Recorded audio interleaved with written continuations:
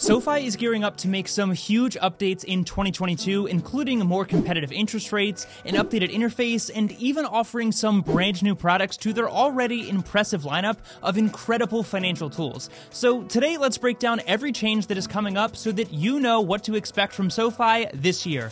All right, let's jump right into it.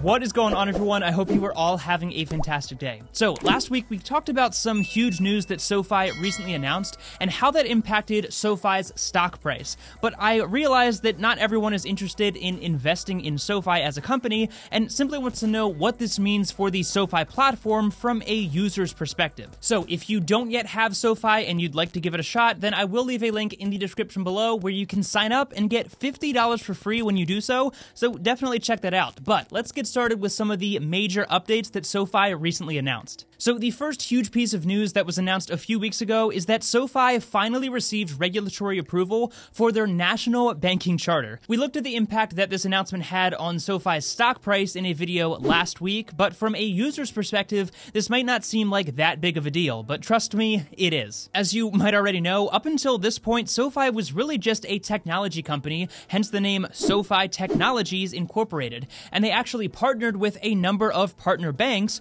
who were the ones who took care of the backdoor nuances of actually being a banking company. And there's absolutely nothing wrong with that, and actually a majority of these financial technology companies are set up in the exact same way. However, by receiving their national banking charter, this means that SoFi will not just be providing the flashy user interface and front door technology, but it now actually is the bank behind their own products. But again, you may still be asking, who cares? Well, what this means is SoFi has essentially removed the middleman from the equation because they now no longer have to go through those partner banks in order to access the funds and interest rates that are set and made available by the Federal Reserve. And by removing that middleman, this means that they are able to offer higher interest rates on their banking products and more competitive, lower interest rates on their lending products.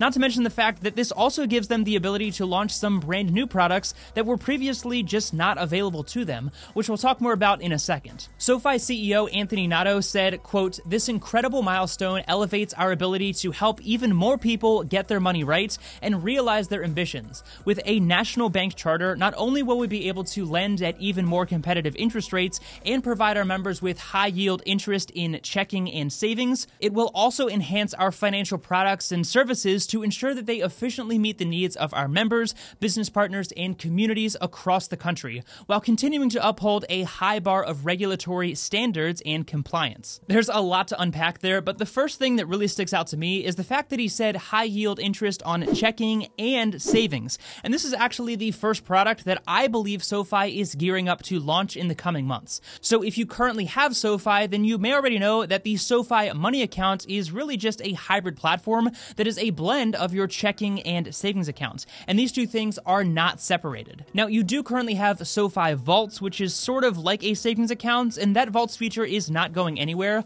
But based on that statement that I just read you and a blog post from SoFi just a few days ago, it looks like they are gearing up to launch separate checking and savings account products for easy budgeting. Personally, I am a huge fan of this because I already use the SoFi Vaults feature as my savings account, but I'm curious what all of you think of this, and let me know down in the comment section below whether you prefer to have a separate checking and savings account or if you'd rather just keep the two together and have that hybrid account option as well. Regardless of how you feel about that, the other great news that SoFi recently announced just a few days ago is they are already planning to raise interest rates to 1% APY on checking and savings balances when you have direct deposit set up within the app, which again, I'll show you how to do in a second. Now, we've seen interest rates on the checking and savings accounts slowly start to increase over the past few weeks since the Federal Reserve has made it very clear that they do plan on raising interest rates possibly multiple times in 2022. But again, the fact that SoFi has removed that middleman from the equation and is now able to directly access those interest rates that are set by the Federal Reserve means that they are already taking their 0.25% interest rates all the way up to 1%. And who knows, those rates might continue to rise throughout the year. Now, there are a few important things down in the fine print that I do want to point out in regard to those interest rates. First of all, the 1% APY is only on your first $50,000 in balances. However, However, it does say that you can have a cumulative balance of $150,000 in your SoFi vault, and all of those funds will also earn 1% APY. And chances are most of us probably fall under those thresholds anyways, so 1% APY on that large amount of money is pretty awesome. Another important thing to keep in mind is that previously SoFi offered $1.5 million in FDIC insurance because they had multiple partner banks who were each able to offer $250,000 of FDIC insurance.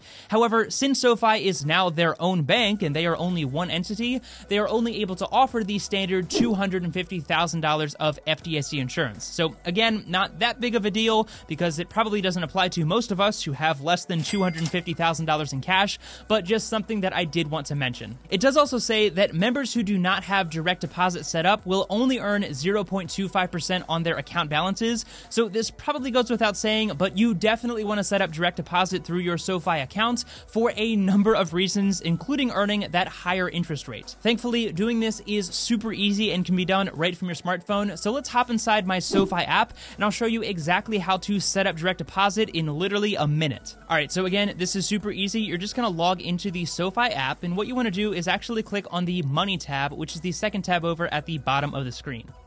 Then from here, you're going to click the three dots on the right-hand side of the screen, which is the More menu, and all the way at the top, you're going to see Direct Deposit. And what this is going to bring up is your routing and account number for your SoFi Money accounts. And all you have to do from here is either give the routing and account number to your employer by filling out their direct deposit form, or you can also click on the Help Me Set Up Direct Deposit button, and you can actually search for your employer if you work for a larger company, and then you can actually just link their payroll system to your SoFi Money accounts and get things set up that way. But there we go, it is really just that easy, and you're now able to automatically budget your direct deposited funds, get paid early, and earn 1% APY once that update is made available to the public. On SoFi's blog, they do also mention that they'll be adding a new automated savings feature and a better banking and user-friendly interface. So it's a little unclear what exactly that will look like at the moment, but it looks like they're planning on rolling this feature out pretty soon, so definitely keep an eye out for an update to the SoFi app. And again, if you haven't yet signed up for SoFi, be sure to use that link down in the description below and set up direct deposit so that you can take full advantage of all of the fantastic features and updates that are coming this year. That's everything that SoFi has announced for the time being, but their strategic acquisition of Golden Pacific Bancorp, which is a small local bank in San Francisco that SoFi acquired last year, shows that they are operating in the fast lane for sure, and the fact that they were able to get regulatory approval in such a short period of time is really impressive, and I don't think they're going to take their foot off the gas pedal anytime soon. And they definitely plan on launching some of these new features and possibly other features that they haven't even yet announced. I've said this before, but I would love to see SoFi add a business banking option as well. But again, the sky is really the limit for them at the moment, and I cannot wait to see what SoFi comes up with next. So I'd love to know what you think of these updates and SoFi's new national banking charter down in the comment section below, and what features you would like to see them add going forward. Again, if you do not yet currently have the SoFi platform, then definitely sign up using the link down in the description below to get $50 when you do so, and sometimes they even offer sign-up offers for setting up direct deposit, so be sure to take care of that to, again, take advantage of all of these new features, and in some cases, depending on what is currently being offered, get some free money by setting up direct deposit as well. As always, if you did get value out of this content and you want to help support me, the easiest way to do that is by checking out some of my favorite financial tools down in the description below, and of course, be sure to hit the like button and subscribe to the channel for more content like this in the future. As always, thank you so much for your time. I really do appreciate it so much. Take it easy, and I'll see you in the next one.